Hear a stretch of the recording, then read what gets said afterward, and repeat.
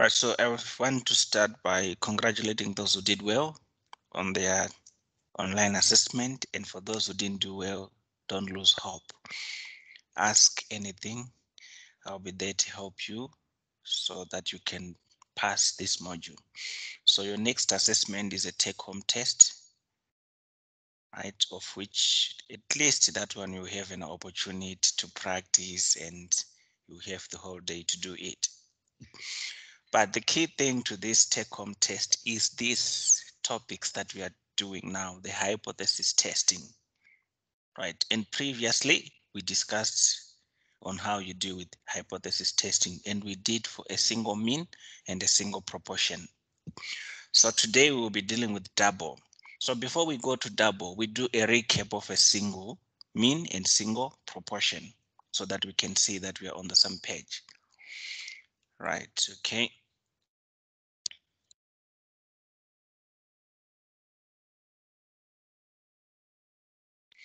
Right. Right, if I ask a question, then you should answer as quickly as possible so that we save time. This is likely to be one of our longest classes that we are going to have today because I'm only going to let you go once I'm done explaining everything. So basically we are done with number 5, confidence interval. And these items were there in your test, confidence interval online assessment. And I saw that some of you never touched the book, never did anything on this topic.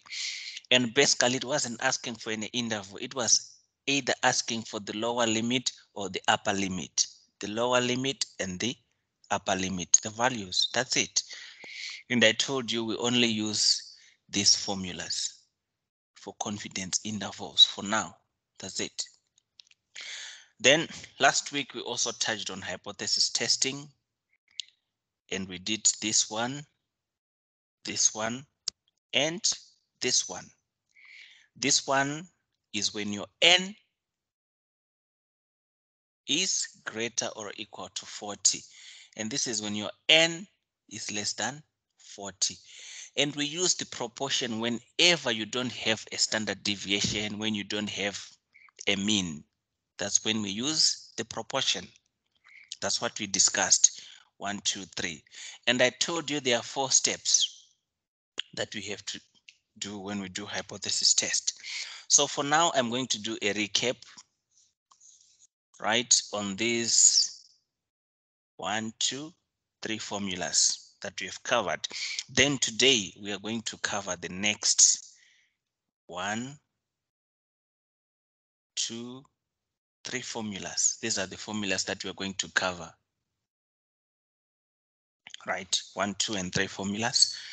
That's what we are going to cover now. Anyway, let's start. Let's start. Yes. So regarding the test that we just had last week now, so I think another problem was that people got like some other people's tests were actually like easier than the others. So I feel like that was also like a factor. It wasn't like fair in like every level of like maybe difficulty or whatnot. Okay, I reviewed all the papers. Then I saw that all the questions were the same, except changing a little bit. For example, you would do at 90% confidence level, someone would do it 95. I checked them. The only question I think that was a bit difficult is only one. The rest, there was nothing. Everything was the same. And unfortunately, the sim selects randomly any question. So I'm not sure. And if I was the module leader, I could have adjusted that, but I'm not. So it's up to those who are setting those tests. But from what I saw, basically, it wasn't that hard. Anyway, I'll do a video on corrections so that you can also see where you did it wrong and where you did it right or something like that. Okay, thank you so much. Okay. So I'll prepare a video as well, then I'll upload it. I think by tomorrow the video will be there. I'll do all the corrections, but I cannot do all questions because there are so many. They were different for each individual in most cases. So I'll just randomly select 2 or 3 papers, then I'll do the corrections, do a video, upload them so that we can be on the same page. right? But if you had just gone through those activities that I always give you and you read the slides that I uploaded, you're supposed to pass. Okay. Right. Okay. Without wasting much time now, let's go to today's topics. Right. So I said I'm going to start with a recap on point number 6 so that when we do these formulas 1, 2, and 3, there won't be any problems. Right. So just a recap. We defined that there are steps. What is the first step? Step number 1 when we do hypothesis test.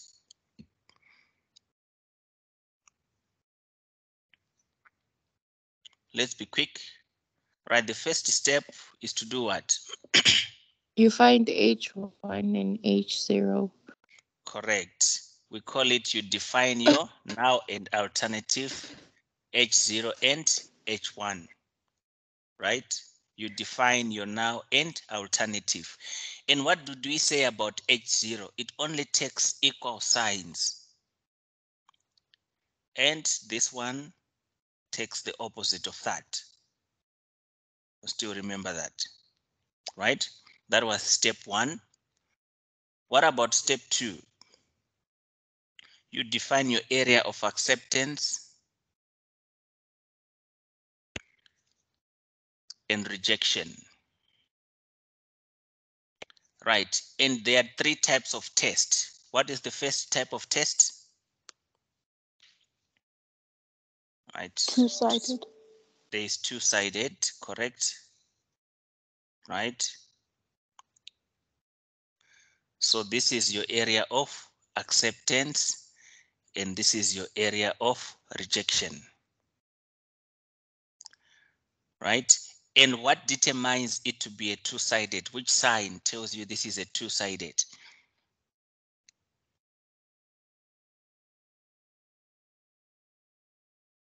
Which sign tells you that this is a two-sided? Equals. Equals 2. Correct. Then another one, we have one-sided, upper-tailed, right? So this is your area of acceptance and this is your area of rejection. And which signs tells you this is an upper-tailed?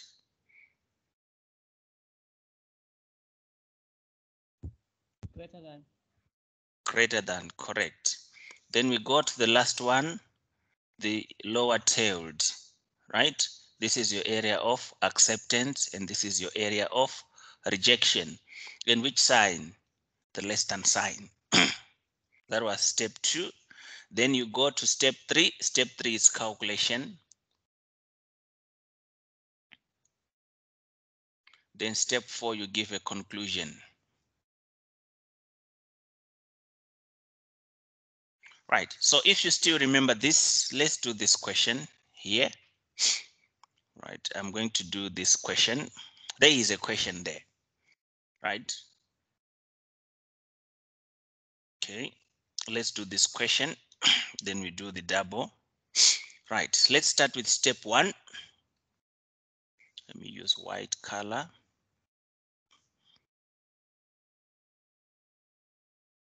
Right, it says the South African Revenue Service SARS believes that it takes typically salary earning taxpayers less than 45 minutes on average to complete their tax return using e-filing.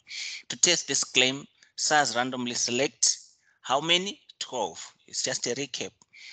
Salary earning taxpayers who had registered e-filing and recorded their time to complete the e-filing process. The sample mean time for the 12 taxpayers is 41.5 with a sample standard deviation 9.04 minutes. Test at 5 level significance whether SARS claim is likely to be true. Follow the steps outlined. State the hypothesis. So step 1, we need to define our H0 and H1. Right, so I'll randomly pick.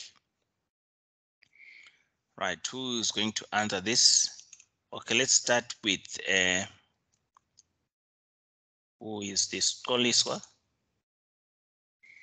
Define your now and alternative.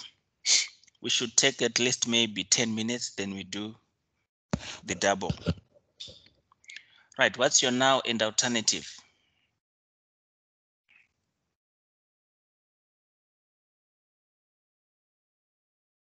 Okay, anyone?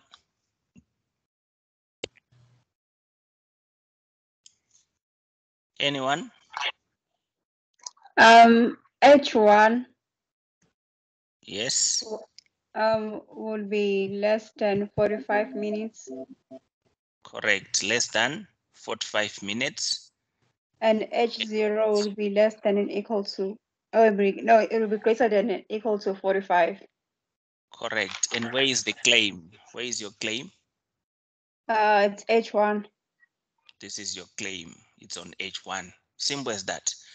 Let's go to step 2. Right? Let's define our area of acceptance and rejection.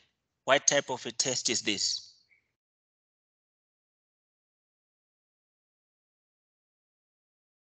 Lower tailed. It's what? Lower tailed. One-sided. Right, lower tailed, one-sided.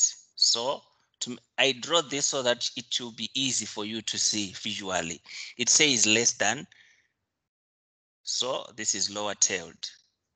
Right, then the critical value you were given 1.796, and it's on the lower side, so it's negative. So define your area of acceptance and rejection. You accept H0 if, in this case, we have 12, so it's T. If T calculated is above negative 1.796, and we reject. So, Yes. so your screen is moving too slow. I don't know what the problem is. For everyone, is that so? No, sir. Yes, sir. No,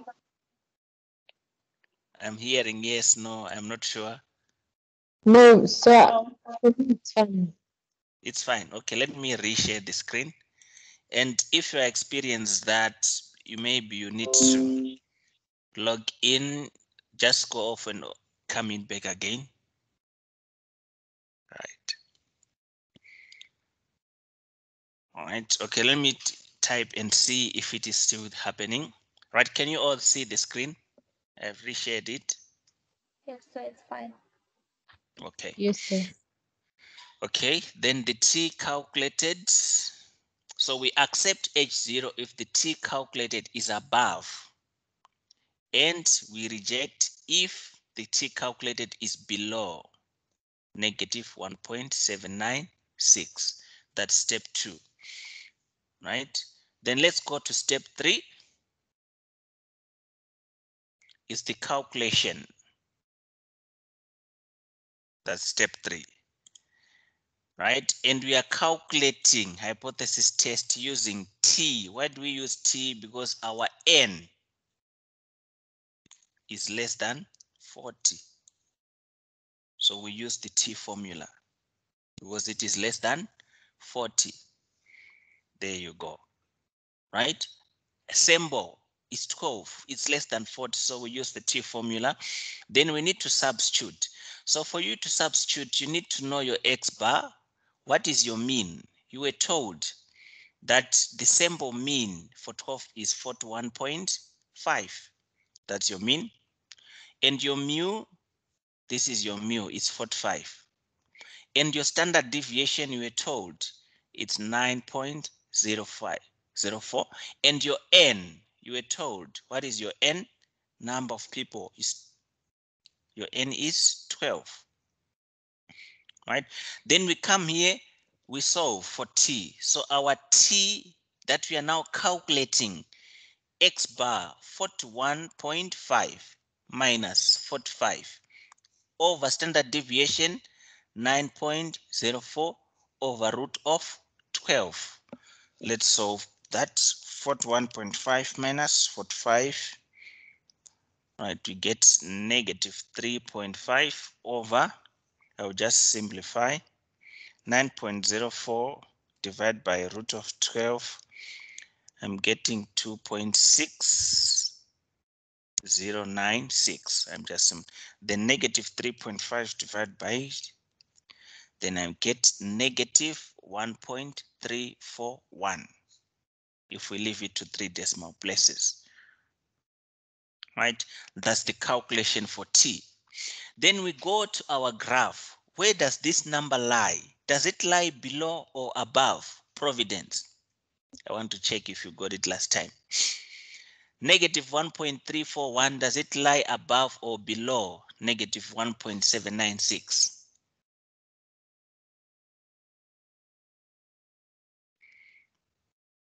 We are on step 4.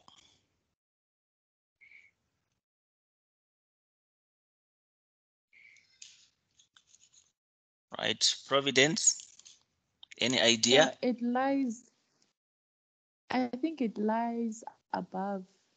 Correct, it lies above because negative 1.7 is somewhere here.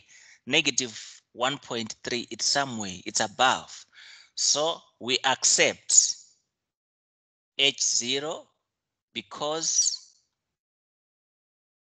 the T calculated is above negative 1.796. So it automatically means that if we accept H0, we have accepted H0, it means we need to reject H1. So reject H1 because we have accepted H0. So it means we reject H1. And on H1 there, that's where the claim is. So if we reject H1, it means what?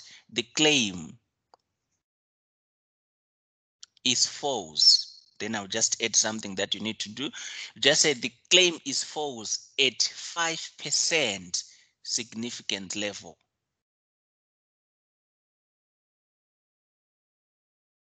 You just tell us because you are testing at 5%. So you reject H1 because you have accepted H0. So accepting H0, it automatically means you have to reject H1. And on H1, that's where the claim is. So it means the claim is false. At which level? 5% significance level. Then you are done. You have already made. So we did step 1, step 2, step 3, step 4. That's it. Then you can get all your marks. That was 9 marks in total. Easy 9 marks. Then you say QT is difficult. There is nothing difficult here, right? This was for T tests, right? And you see how it changes when we do the double. So I just want you to know what we have covered so far, right? Then there is another one. There it is, question 4. Right, I'll pick someone to help us on this question. Right, we have Delsa. Okay, Delsa and Emmanuel, you're going to help us on this one. Right, it says a mobile phone service provider, CLD Mobile, claims that it has 15% of the prepaid mobile phone market. They claim that they have that. A competitor who commissioned a market research company to conduct a survey amongst the prepaid mobile phone users challenged this claim. He's saying, no, we need to prove that you have 15% market share, right? So this company, they took a sample of 360 prepaid mobile users and found that 42 users are subscribed. They subscribe to CLD. The mobile as a service provider, follow the steps outlined here to perform a test at 1% level of significance on the claim made by CLD that they own 15%. That's their claim that they own. Right. So let's define. Let's go to step 1, H0 and H1. Right. The first of all, what you need to discover, have you seen anything to do with standard deviation here in the question? Did you see anything to do with mean in this question?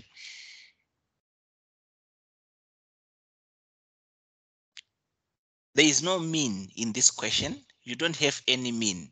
You don't have any standard deviation. So once you don't see these kind of things, it means you are dealing with what? Proportion.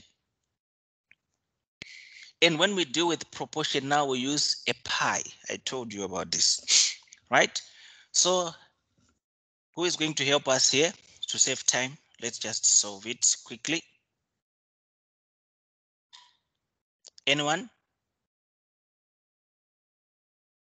who wants to try? Is it Andrea Chetty? Can you help us? Define So our I now. think Yes. H0 is 0.15 and H1 is not equal to 0.15. So pi is equals to 0.15 and pi is not equal to 0.15. And where is the claim?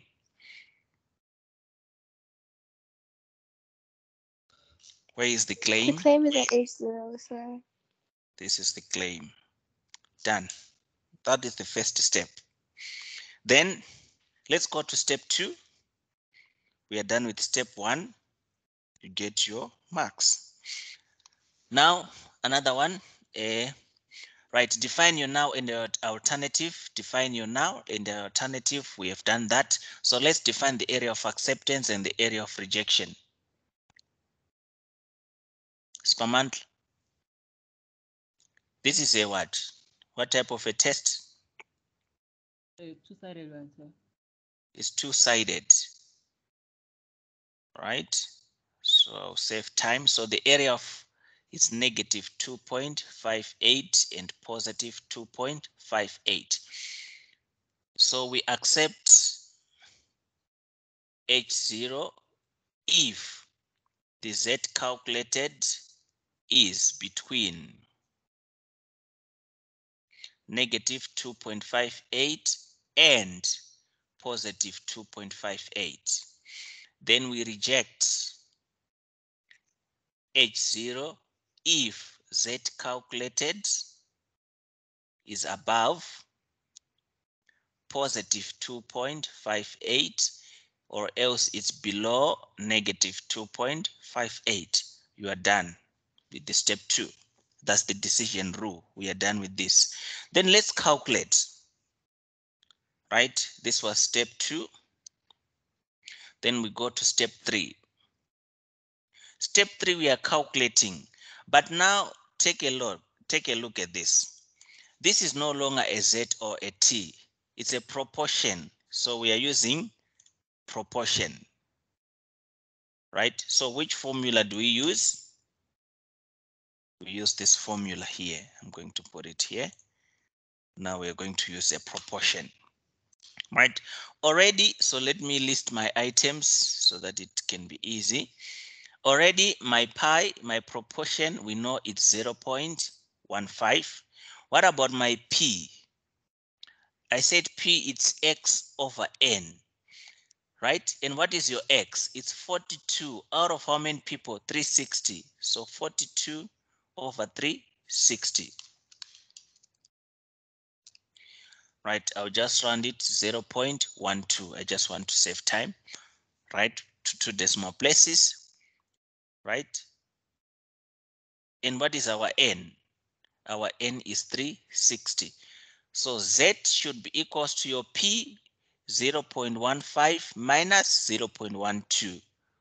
All over the root of everything under the root sign, 0.12 bracket 1 minus 0.12 over what is your n? 360. Then you calculate. All right, so 0.15 minus 0.12, which gives you 0.03 over at the bottom, 0.12 minus times 1 minus 0.12 divided by 360. Root of that, I'm getting 0.017. Then my z is equals to 1.75 to 3 decimal places, right? Then where does it lie? Does it lie above, below, or between? Then you can see that 1.75, it lies somewhere here. 1.75. So it falls in the acceptance area. So what's the conclusion? Accept H0. Why do we accept? Because the Z calculated lies between negative 2.58 and positive 2.58. And we have accepted H0. H0, that's where the claim is. So the claim is true. At 1% significant level, then you are done. 10 marks for free. That's it. That's how you carry out your test. Right, so basically I have done that. Now I want everyone to listen because we are going into double. Double, that's where most people find it difficult. Right, right. So I'm going to ask you a very simple question first. Okay, any questions so far before I explain the double? Any questions so far, or you just need more practice? Right, after today, then I'll give you more examples with solution for you to practice. So Yes. just on the H1, H0, I forgot how you put the claim. The claim, okay, the claim is what they are claiming. Okay, look at this question. They claim that they have 15%. In other words, they are claiming that they have 15%. So if you say, okay, let's say you claim that you have 200 Rand. So Providence has 200 Rand. Providence is equal to 200 Rand. That's the claim. Then the opposite of that is that you don't have the 200 Rands. That's why I'm putting the claim here, because they are claiming that they have. If you have, it means it's equal to, you have that. In this previous example, you say that they are claiming that it takes less than 45, and this is the sign of less than. So they are saying they spent less than 45. This is the claim. That's why we write it's the claim here, because it's less than. Then the opposite is greater or equal to. You put whatever has been stated in the scenario as your claim. So this statement here on H1, it's a summary of this statement. That's the claim, less than 45. That's where your claim is. And in this case, they are saying they spent, where is it? Did I rush? Okay, sorry. Okay, and in this case, they claim to have 15%, so it's equal to 15. That's where the claim is. You see, claims that, that's the claim. So the opposite won't be the claim. Right, the more you practice this question, the more you get it. Right, but your solutions won't show you where the claim is, but I'm always showing you. But when you get the memos from whatever, they don't tell you where the claim is, but I'm just putting it because they assume that you know which one is the claim. So may I prefer you to write it so that you know where it is. Right, okay. How many minutes? Your time is running. Right, okay. To save time, right, I will reserve questions at the end of the lesson. Now we are going to do what we call double. Remember that one was single, mean, and single proportion. Now we are going to deal with the double. What do we mean with double? It means you are going to have two means. You are going to have two standard deviations. You are going to have two proportions, proportion 1, proportion 2. That's what we mean. So your test becomes a little bit different now. Right, take a look at this. Right, let's say, I'm just going to, just an illustration. Let's say Providence has more money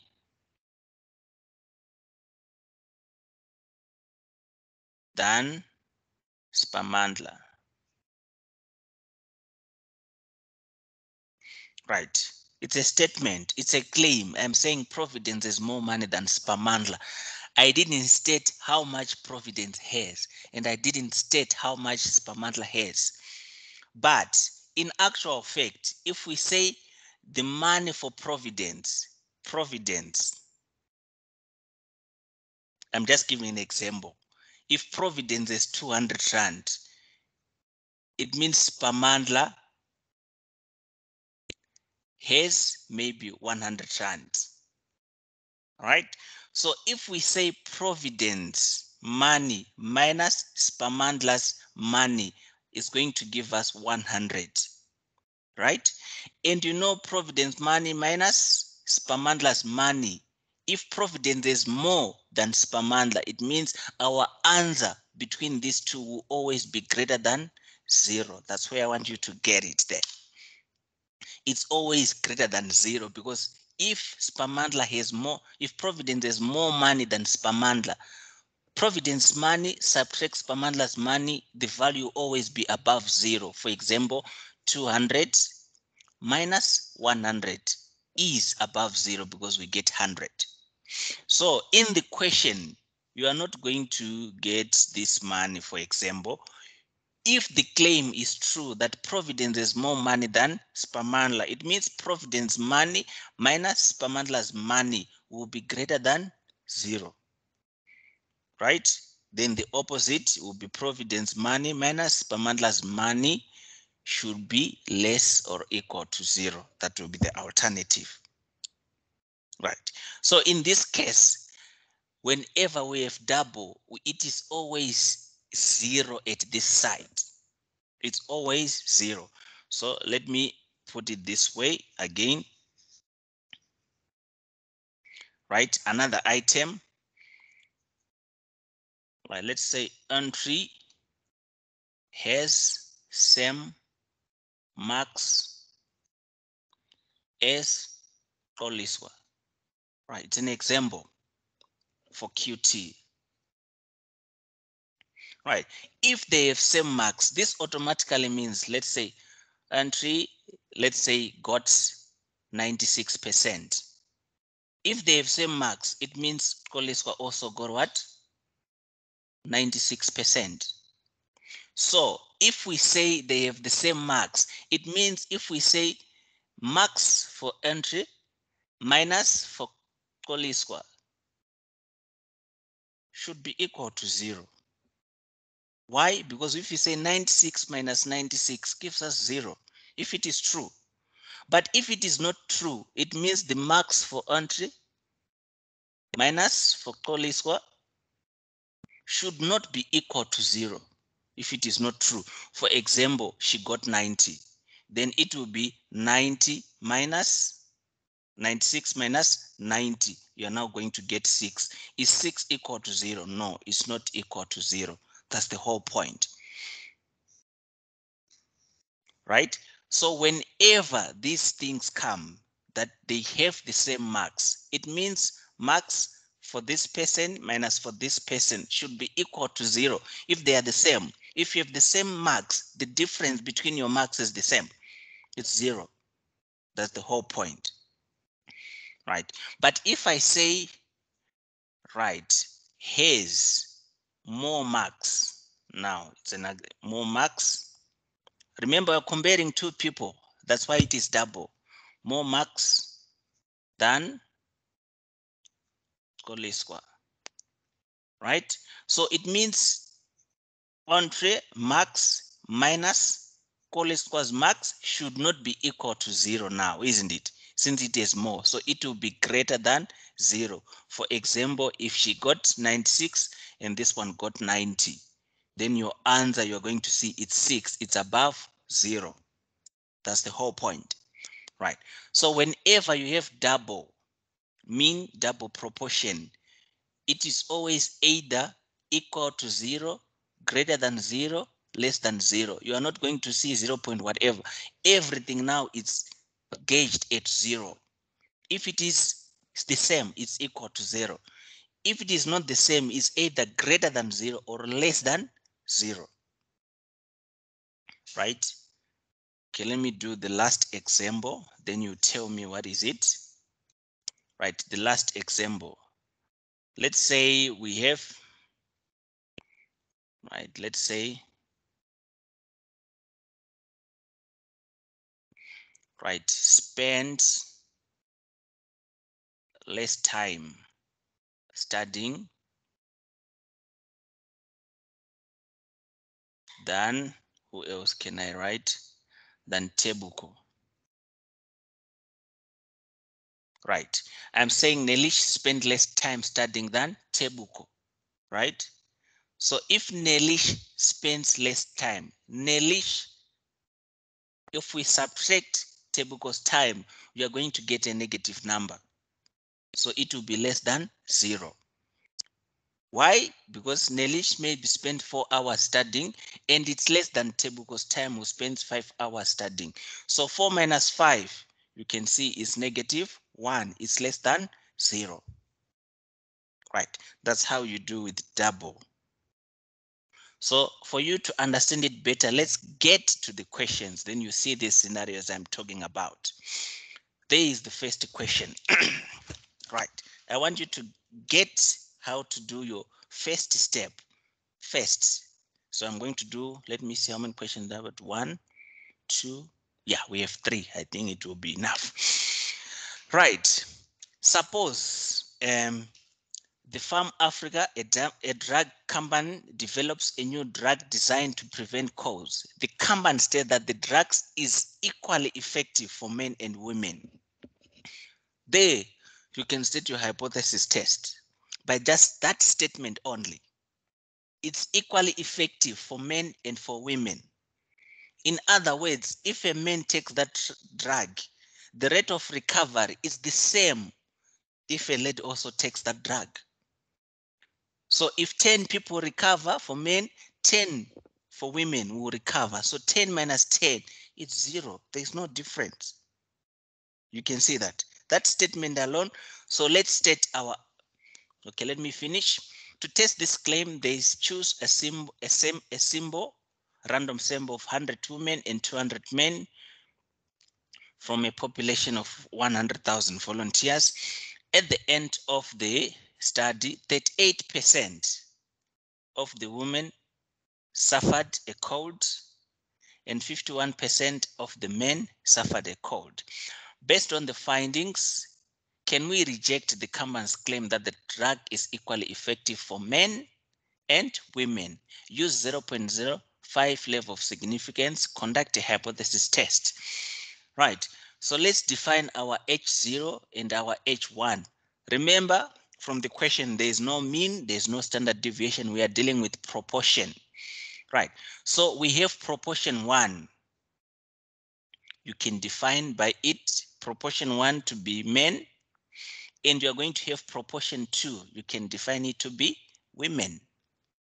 Right, so they're saying it's equally effective for men and for women. So pi 1, which is men, minus pi 2, which is for women, should be equal to 0. If 10 people recover for men, 10 people should recover for women. So 10 minus 10, it's 0. That's why I'm putting 0 here. Then what is the opposite? If it is not true, then the recovery for men will be different with the recovery for 2 and will not be equal to 0. For example, 9 men recovers and 10 women recovers. 9 minus 10 doesn't give you 0. That's why I say it's not equal to. That's the first step. Right. That's the first step. Any questions on that?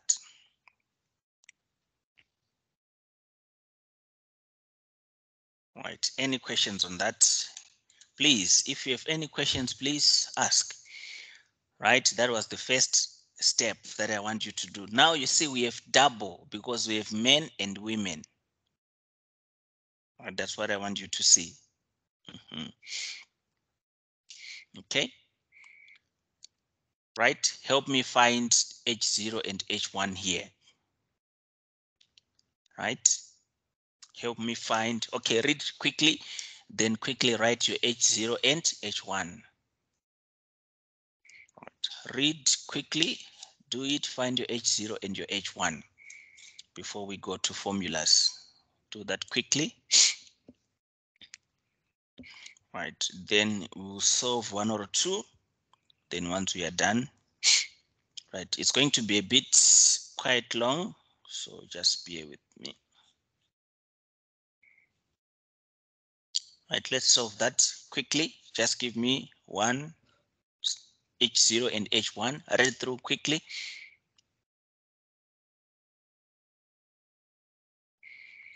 I just go through.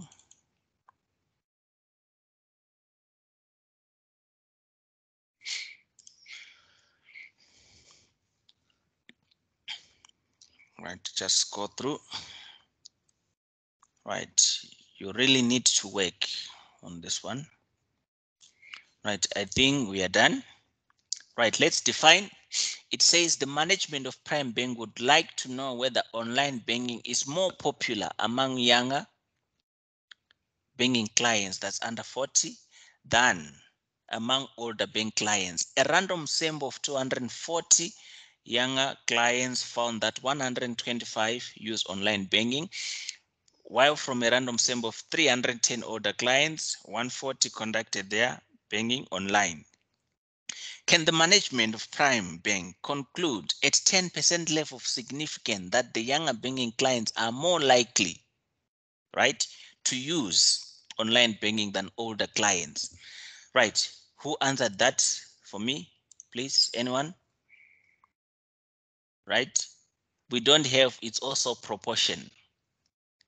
Anyone who answered?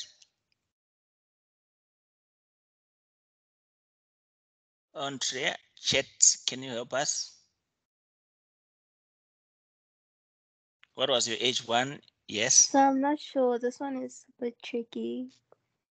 Yes. I just want to know what you have done. It's fine.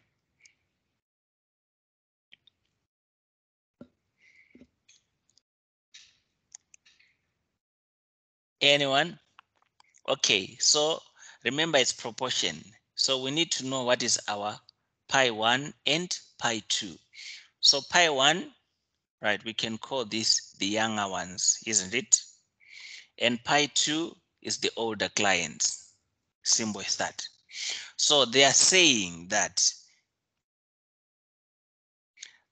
online banking is more popular among younger people. If it is more popular, it means younger people, they use online banking more than older people. So it means pi 1 minus, okay, let me just write it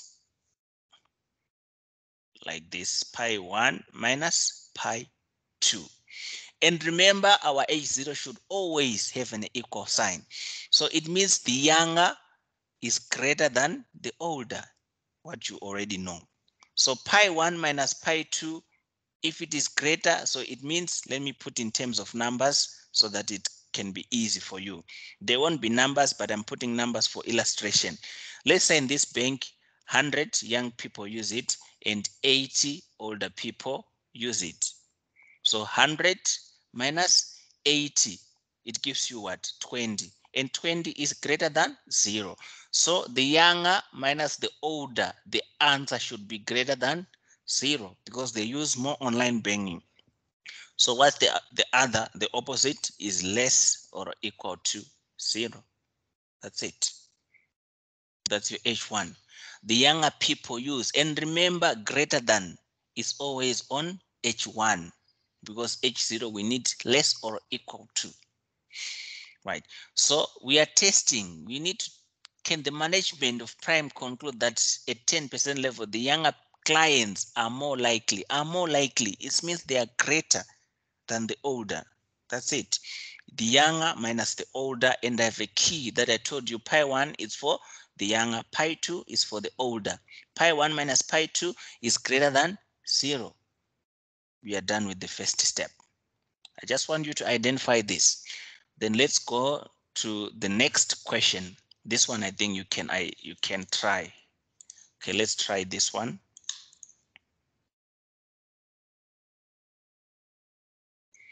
Let's try this one. Let's try this one. Right, a marketing analyst collected data for weekly sales of a popular soft drinks, which are achieved from 2 shop display locations inside 10 supermarkets. The table below gives a calculated statistics from the 2 weekly sales data samples. The column normal display gives the summary statistics for a normal show display of the column end, and the end SR display gives the summary statistics measures for an end iSal shelf display. So that's the data. You have been appointed as the new sales manager in Kamba, and you are interested in knowing whether there is statistically significant difference in the mean weekly sales for the two. Is there a difference? Right. So if you see, is there a difference, is then equal or not equal to? If there is a difference, then it's not equal to. If there's a difference, it's equal to. That's what they mean there. Right. So in this case, let's write our H0 and H1. Then you define. Now we have mean, we have sample size, and we have variance. It means we are dealing with what? With mu. So you need to define your mu1 and your mu2. I can say mu1 is the normal display, and mu2 is your end iSal display. So mu1 minus mu2 should be equal to 0 if there is no difference. Mu1 minus mu2 should not be equal to 0. Then it means there is difference. This one, it means there is no difference. Right, I'm just doing an introduction, so don't worry. The next lesson, you'll be mastering it. Right, if there is no difference, it means if we sell 2 units on the normal display, we are also going to sell 10 units on the end iSal display. 10 minus 10, 0. Then if there is a difference, for example, we sell 8 and we sell 10, our answer will be -2, which is not equal to 0. Simple as that. That's what we are dealing with there. And that's the first thing that you need to do whenever you have double. Learn to identify your H1 and your H0. That's it. So I have done 3 examples. Okay, I've only put 3 examples here. This is double, and double normally comes with a lot of marks. So you cannot afford to lose the double. Right, okay. Now I'm going to go to the formulas. I have shown you how to calculate, and I know you know how to do the decision rule. Okay, let's go to the decision rule. This one is easy. It's still the same. 5 point. This is step 1. Right? And we go to step 2. You know how to do the decision rule. There's an equal sign, so it means it is two-sided. The decision rule still remains the same, -1.96, +1.96. This is an easy mark. Then you accept your H0 if the Z calculated is between -1.96 and +1.96. And you reject H0 if Z calculated is above +1.96 or is below -1.96. That's step 2 for this one. This was easy. Then for this one also, let's go to step 2.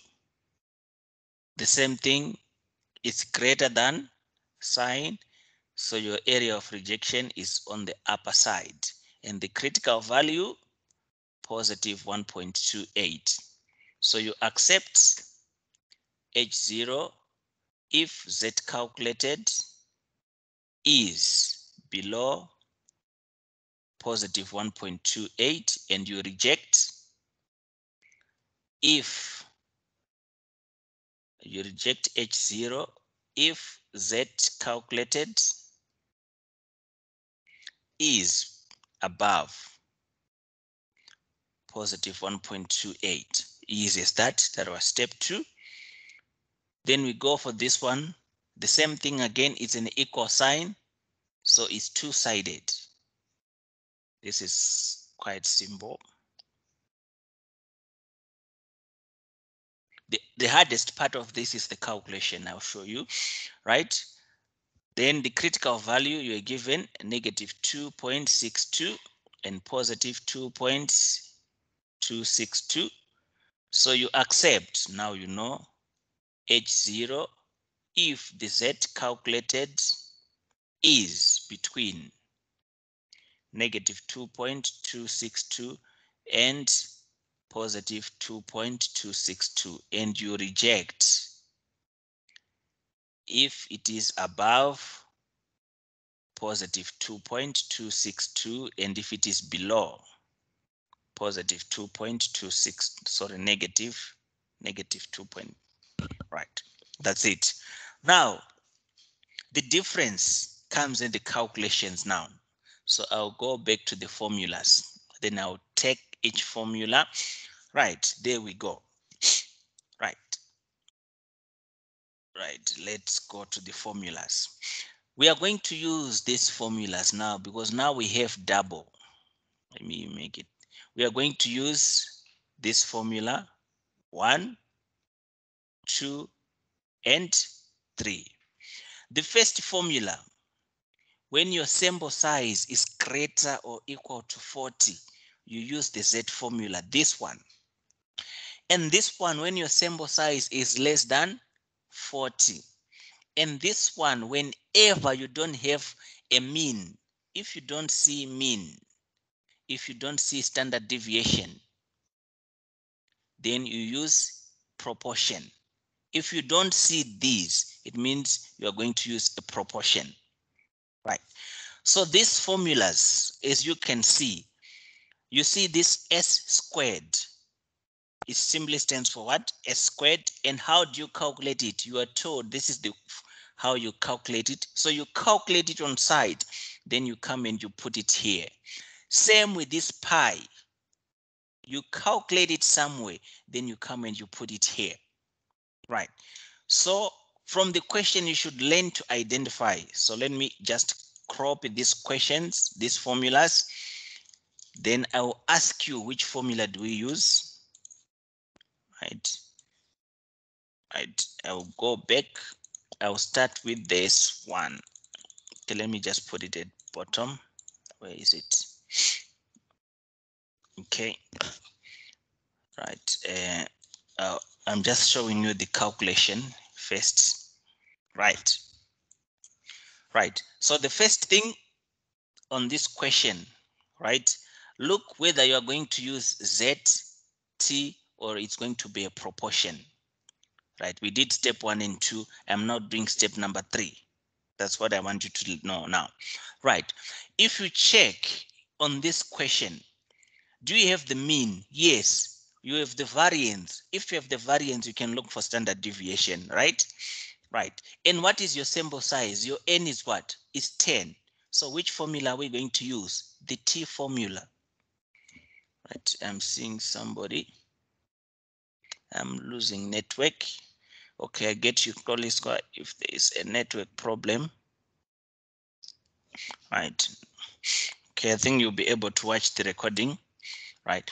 So we are going to use the T formula because our n is less than 40.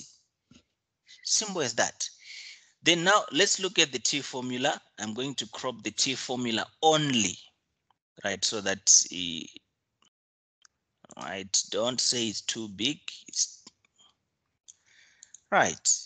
There is our T formula. Let me just erase. We are going to use the T formula. Why do we use the T formula? Because it's double. That's the first thing. So there we go. We are going to use the T formula. Why do we use the T formula? Because your n is less than 40. So you're going to use the T formula. Right. So for it to be easy for you now to calculate, you need to first find the S squared. For you to find it, you need to define your two things. So remember, we defined our mu1 and mu2. Remember, you can see that. So let's say normal ISO is 1, normal display, right? I hope it will fit. Okay, let me just do this one. We don't Okay, I just want to put my formula here so that it will be enough for me to do the calculations. All right. Right, you have defined your now alternative and area of acceptance and area of rejection. Now you find that you have a mean and you have a standard deviation since you have a variance. So we use the T formula. Since our n is less than 40, our n is 10. Right. So we need to do what is 1 and what is 2. Our 1, we said let's your normal be 1 and your end ISO be 2. So we need to find everything. We need to find what is x1, what is mu1, right? We need to find our n1, right? That's what we need to find. So let's find out that so that we can substitute here, right? So what is your x1? Your average, it's 50.3. What is your mu? In this case, what is your mu? From the first step, we said mu1 minus mu2, it's always what? 0. Don't forget that. Your mu is always 0 whenever you do double. That's the key thing, right? Then your n is 10. Easy as that. Then we go to our 2. We said our 2, let it be end ISO. So what is your mean? It's 72, right? And what is your mu2? It's 0. It's always 0. We're comparing 2, so it's greater, equal to 0 or less than 0. And what is your n2? Your n2 is 10. And what is your standard deviation? Right, which is S1. You are given variance, so your standard deviation is root of 350.7. And the standard deviation 2, in this case, is root of 157.3. I'm just putting a root sign. Remember, you were given variance from the first topics. So once you have all this, and remember, if we square variance, if we square standard deviation, we get variance. So let's substitute into the formula. The first thing, we need to find your S squared, this one. So your S squared is given by bracket N1, which is 10, minus 1, bracket, multiplied by standard deviation squared gives you variance. All right, it's going to be a bit long. Let me just write it properly. Just a long, simple calculation. So we are calculating this S squared should be equals to, open bracket, your N1, we have it 10 minus 1, close bracket. I'm substituting, multiply by your standard deviation squared. If you square standard deviation, to make life easy for you, I'll just do this so that you be not saying 350.7. So it will be 18.73. So 18.73 squared. I'm squaring it. Okay. Then plus, open bracket, N1, N2, which is 10, minus 1, times standard deviation squared, 157.3, which is 12.54. Then times 12.54 squared, all over N1 plus N2, which is 10 plus 10 minus 2. I haven't started calculating. I'm just want to find what is S squared. Then I substitute it here. So 10, which is 9 times 350.7. That's 9 times 157.3. Divide by 10 plus 10, which is 20 minus 2. Divided by 18. Then I get 254. Right? That is my S squared. Then I come to my formula. Right? Now I'm looking for T. T is x1 minus x2, which is 50.3 minus 72. Minus mu1 minus mu2 is always 0. So normally I don't write that one. Okay, minus 0 so that people will see. All over root of, we have calculated the s squared, 254 over 10 plus 254 over 10. Easy as that. Then you get your answer. It's just a long calculation, but it's not that difficult. So 50.3 minus 72, you get negative 21.7 over 252 divided by 10 times 2, root of that, over 7.127. Then 21.7 divided by, then I get negative 3.04. That's it. That's the calculation. Right, that's the calculation. Easy as that. So the tricky thing, make sure you find your s squared first. Your s squared is n1 minus 1 multiplied by standard deviation squared. If you square standard deviation, you get the variance. And also take note, you are given the variance here.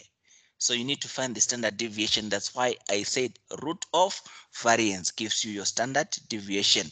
Then you substitute into the formula, you get 254. The 254 now is your s squared. You now substitute into this formula now. That s squared, you substitute it, you get your answer. You are done. Right, that is for T. I like this one because that's the complicated question that you can get in hypothesis test with T, because the calculation is long. Right, okay. Right, let me do another one, then I'll leave you to meditate. Let's look at this one. This one, I like it because it's not T and it's not Z, it's proportion. Right, we have find the H0, H1 and step 2. Now let's go to step 3 and you see it has 4 marks. And you see how easy these marks are. Right, you can see in this question that we don't have the mean, you don't have the standard deviation. What is it? It's a proportion. So you go to your formulas. Okay, I'll go to the formulas. Right, now it means we have a proportion. There we go. We have a proportion P. Because we don't have the mean, we don't have standard deviation. Now it's a proportion. That's the formula. So let's take that formula so that we can use it. Right. So I'll go back. Which question? Oh, we did this. We are here. There we go. There is the formula. It's proportion. Why is it proportion?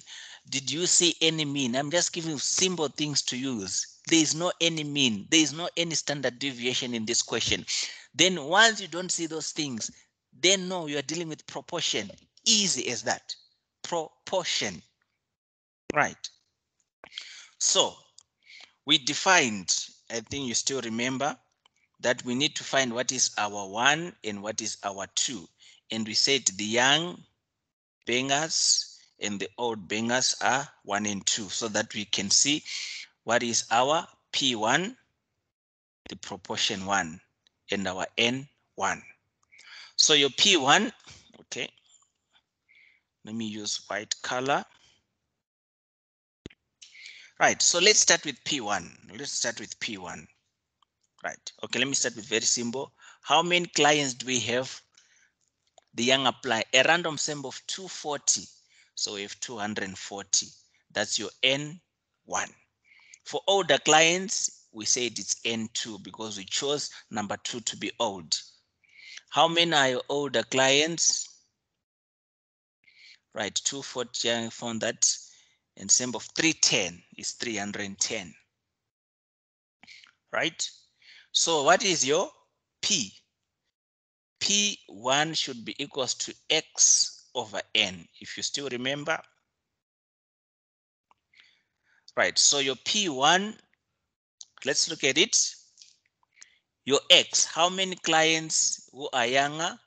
It said they found that 125. Then we say 125 over what is your N? 240.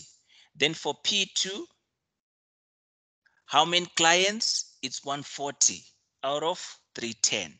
We are talking about older clients. I'm taking it from the question here, 140 over 310.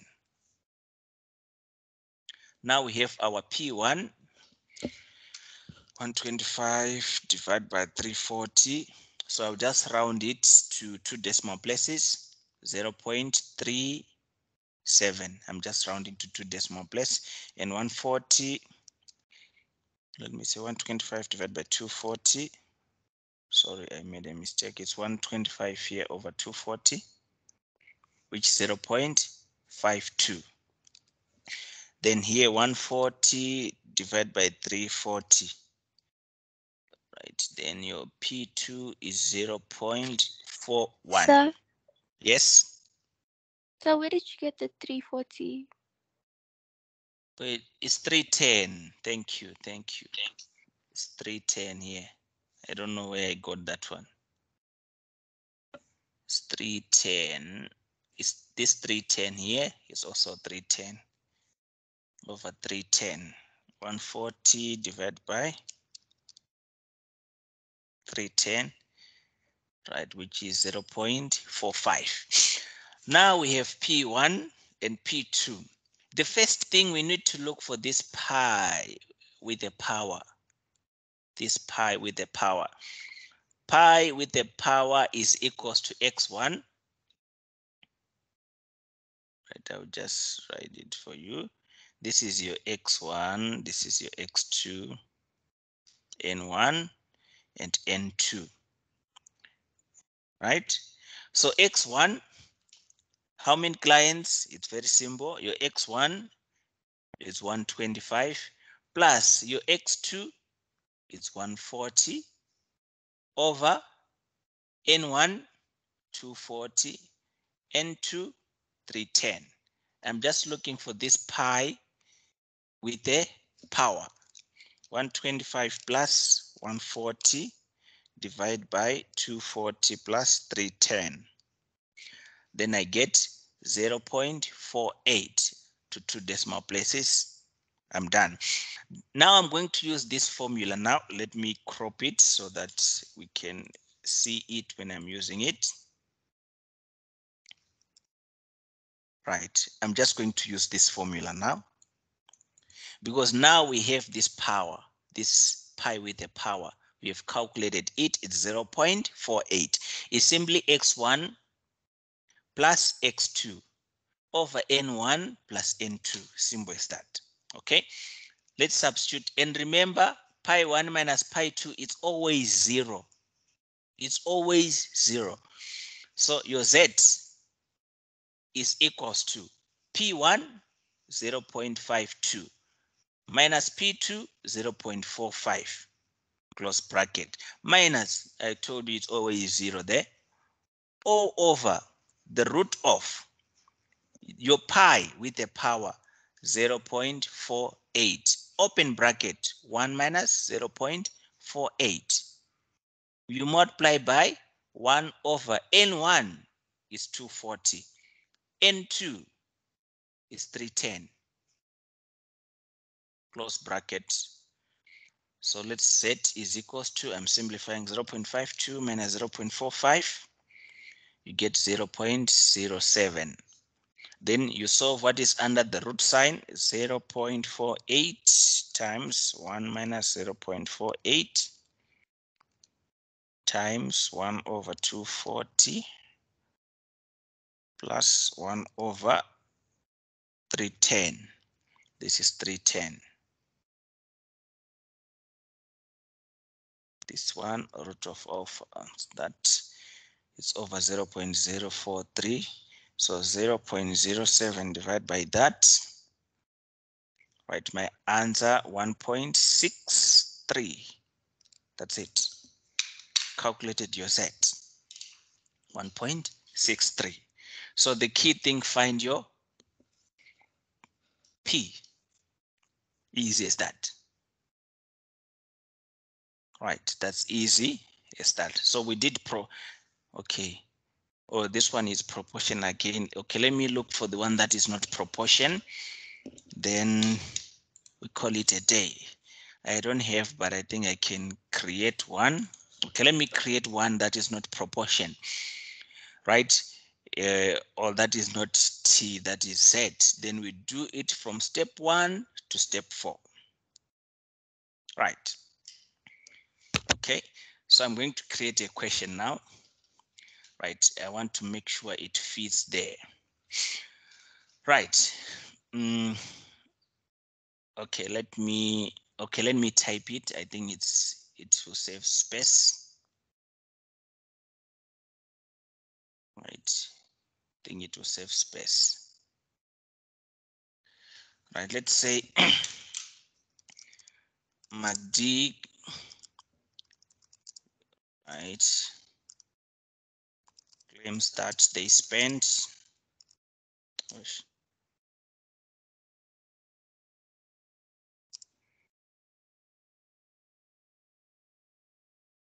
less time to deliver their online orders than KFC, right? To test, right, to test this claim, a survey of 60 MACD orders were conducted, and it was found that they spent on average 25 minutes per order, and standard deviation was 3.5 minutes. And 80 KFC orders were assembled, and it was found that the average time per order was 18 minutes with a standard deviation of 5 minutes. Then test this claim.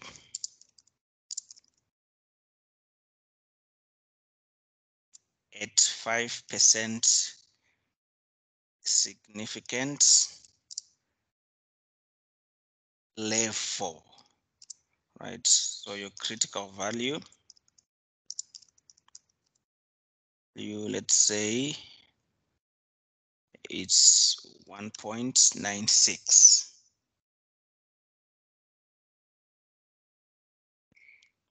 Right. I've created a question so that you'll be able to see what is happening. Right, so MACD claims that they spent less time to deliver their online orders than KFC. To test this claim, a survey of 60 MACD orders were conducted, and it was found that they spend on average 25 minutes per order, and standard deviation was 3.5 minutes. And 80 KFC orders were assembled, and it was found that the average time per order was 18 minutes with a standard deviation of 5 minutes. Test this claim a 5% significant level. The critical value 1.96. Right, I think you can see the question. Right. Can we see the question that I have typed? Right, okay. Now let's solve this. Let's solve this question, then we call it a day. Right, I've just created so that we can be on the same page. Right, now I've created this question. Right, the first thing that we need to find out, you can see our n, our sample size is above 40. So we're going to use a set formula. That's the first thing, right?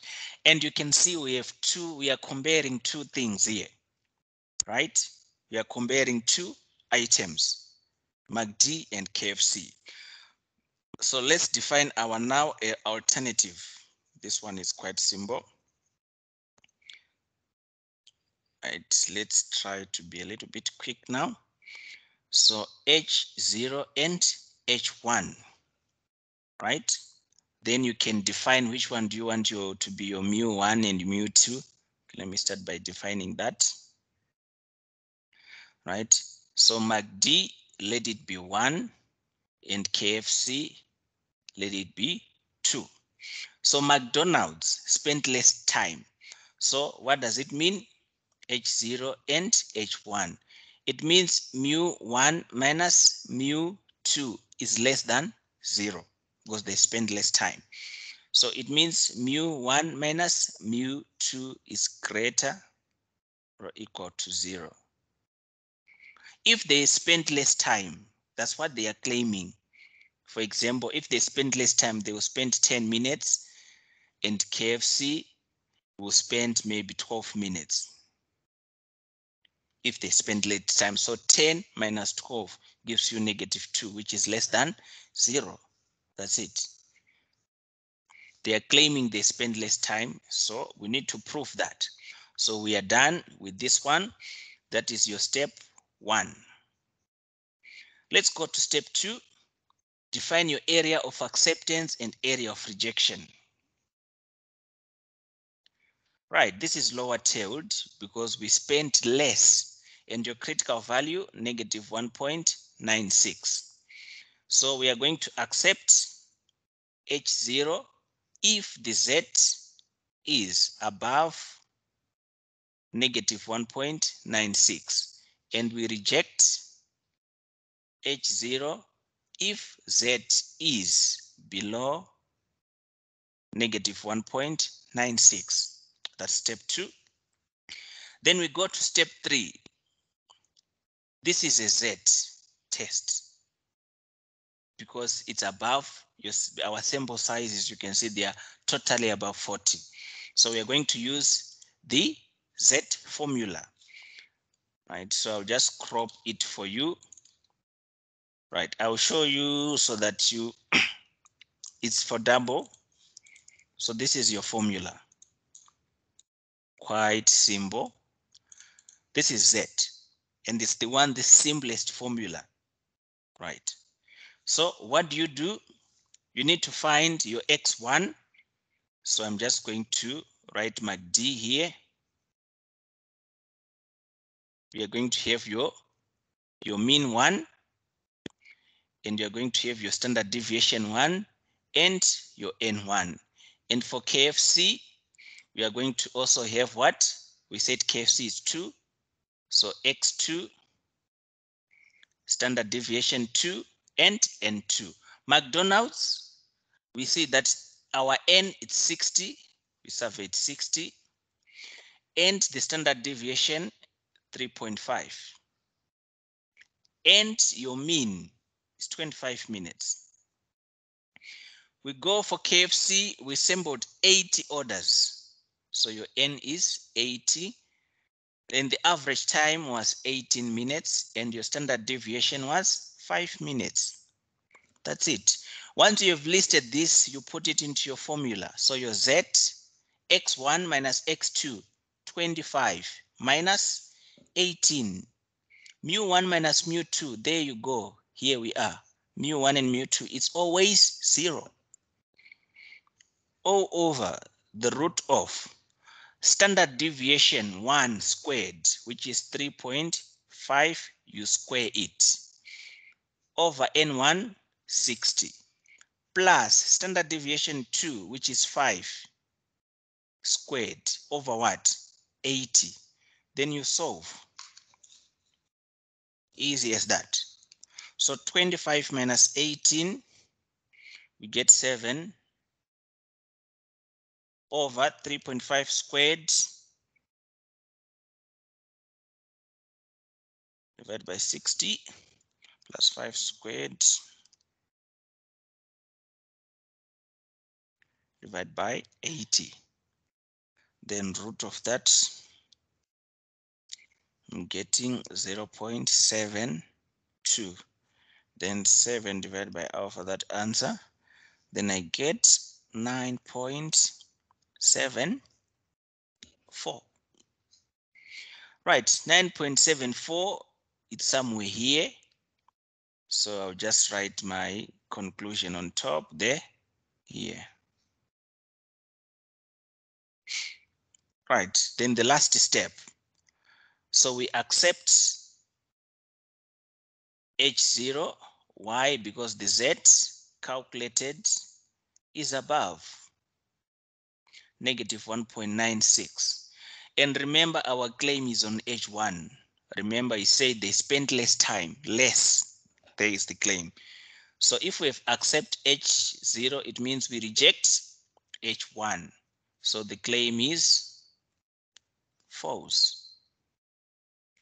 At 5% significant level. That's it. We are done. That's it. That's it. I know it's too much. It's too much, but we still have another lesson. So on another lesson, I'm not going to give you an activity for now. I'm going to give you these questions with solutions. Practice them. Practice them. Practice them until you master what is going on. Then I'm going to give you a bit tough questions so that you stretch your mind. For now, learn to identify your now and alternative. Then you do the test and just learn to identify which formula to use and learn how to use your calculator. That's all. Don't expect miracles. No practice, no scores. No pain, no gain. That's a simple principle. The more you practice, and don't expect if you do these 3 questions, you are good. Go to your textbook, do a lot of them. Do those questions I post on my LMS. Do them, practice them. Don't copy. Practice. Close your answers. Mark yourself. If you don't understand, consult. My WhatsApp is open 24/7. Just ask. If I have time, I will respond. Right. Okay, let me download the register. Right. Any other questions? I know we are tired. It's fine. Go and meditate on this work. Once you master it, so now what I'll do, I'll prepare questions with solutions, then I'll post them on WhatsApp group in my LMS, then you go through them. Don't forget confidence intervals as well. And don't forget single mean. So tomorrow in the tutorial, you are going to do hypothesis test for single mean and single proportion, right? So make sure you practice more. Right. If you have questions, you can ask. If you don't have any questions, thank you for joining. I'll see you on the next class.